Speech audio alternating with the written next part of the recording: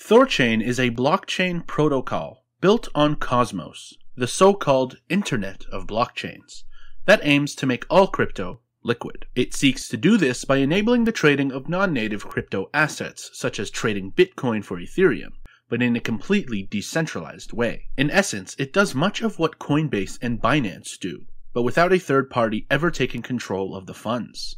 If you want to learn more about Cosmos, feel free to check out my most recent video where I explain it fully from A to Z. The THORChain protocol also powers a decentralized exchange, DEX, by the same name.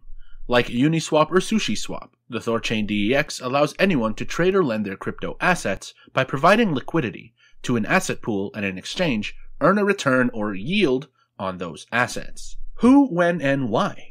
THORChain was built by a mostly anonymous team, conceived in 2018 during a hackathon. The protocol's multi-chain chaos net was finally launched in April 2021, after initial development took place on a few testnets. The broader goal of its team and community is to create decentralized liquidity to eliminate the need for centralized parties, who can have and withheld access to financial products or services from individuals for various reasons. DeFi, as the name suggests, is all about decentralizing access to finance. DeFi is shorthand for a collection of financial products that allows users to borrow, lend, buy, and sell crypto assets without the need for third-party intermediaries. THORChain, as a DEX, also known as a decentralized exchange, is part of that group of products, and it aims to push the boundaries of decentralized finance even further. THORChain's team even plans to completely hand over control of the network to the community by the summer of 2022. THORChain uses an adaptation of another DEX's lending system, namely Bancor's continuous lending pools, to facilitate trades. In these trades, all assets are deposited in liquidity pools, shared with one other asset,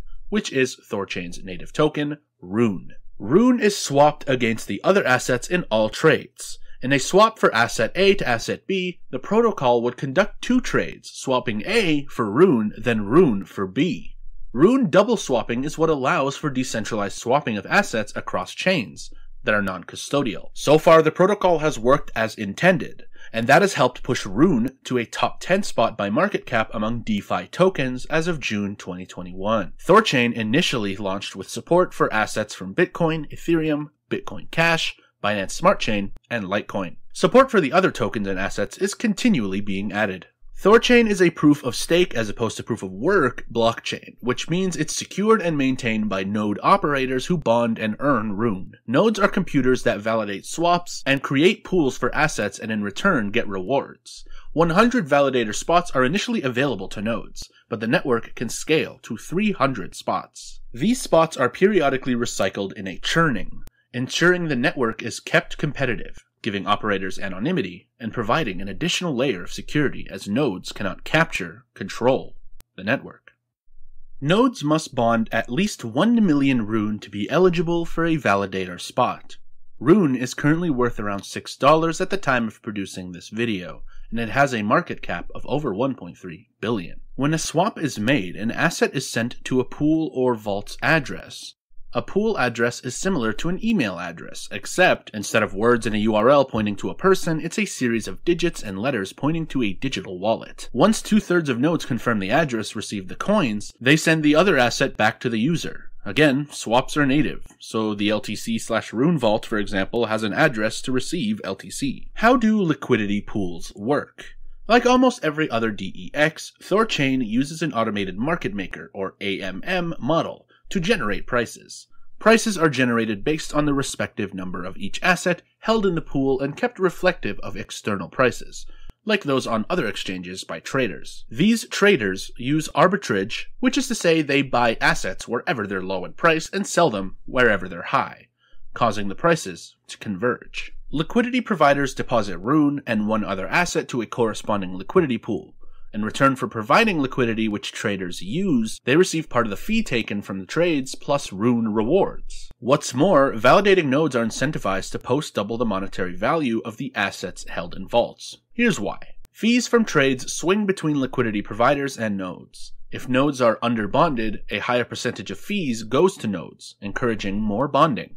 The opposite occurs if overbonding occurs. When 67% of all RUNE in the protocol is bonded and 33% of it is staked, THORChain is in its optimal state. In theory, this over-collateralized system of bonding means corrupt nodes have more to lose than gain when acting dishonestly. Beyond security, the DEX incentives are structured to create ample liquidity, as fees, non-custodial yield, and DeFi's natural openness ensure trades on THORChain typically have low slippage, meaning the difference between a quoted price and the actual trade price used. How do you use THORChain?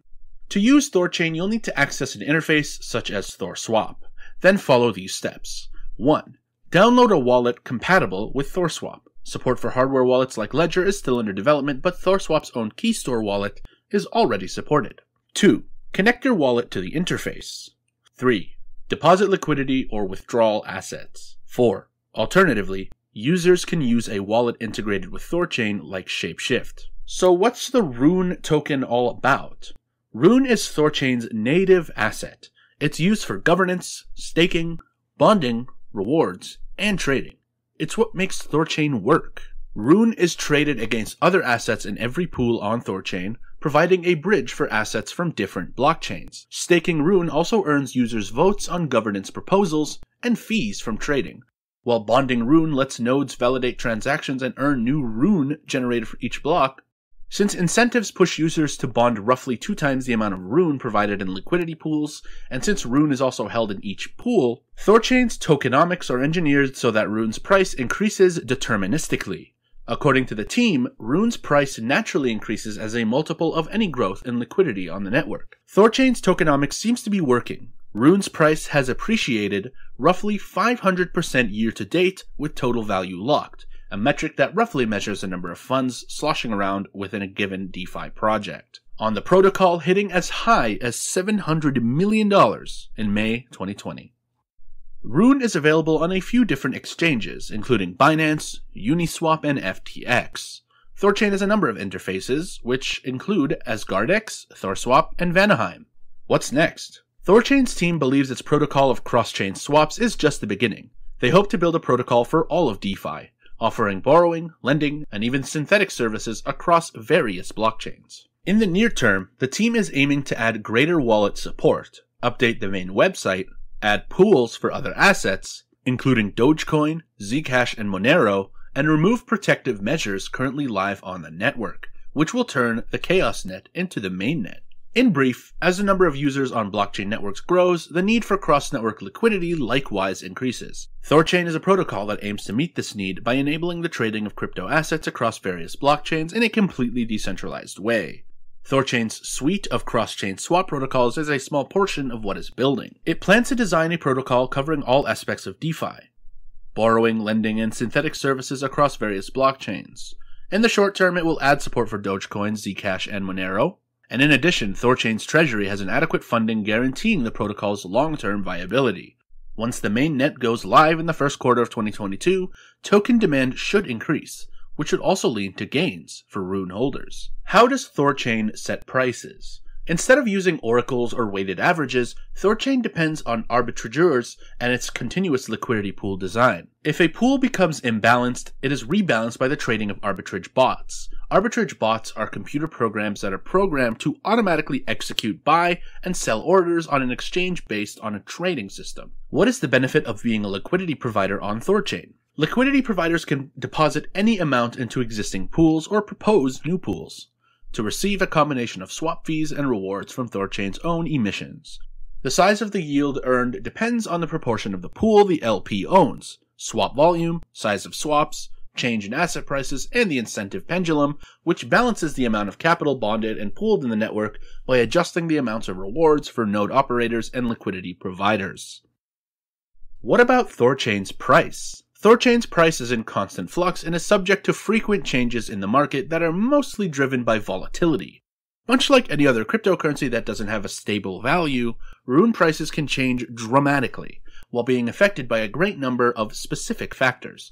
You can follow up with live THORChain prices on CryptoMat, as well as traditional factors such as market sentiment, the flow of assets on exchanges, and the economy in general. Rune price is also influenced by the amount of tokens locked into the THORChain network and demand from DEX users. Who are some notable THORChain backers and investors? THORChain has several notable backers and holders of the Rune token, THORChain's native token. Multicoin Capital is perhaps the most prominent enterprise to announce its investment in Rune. Founded in 2017, Multicoin Capital specifically focuses on blockchain companies, cryptocurrencies, and tokens.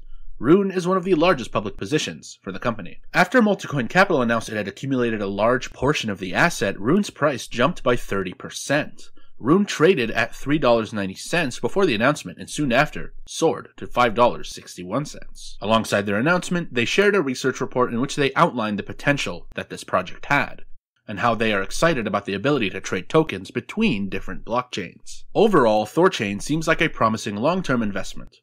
What are your thoughts on Rune? Do you own any? Let me know in the comments section below. As always, thanks for watching, and we'll see you on the next one.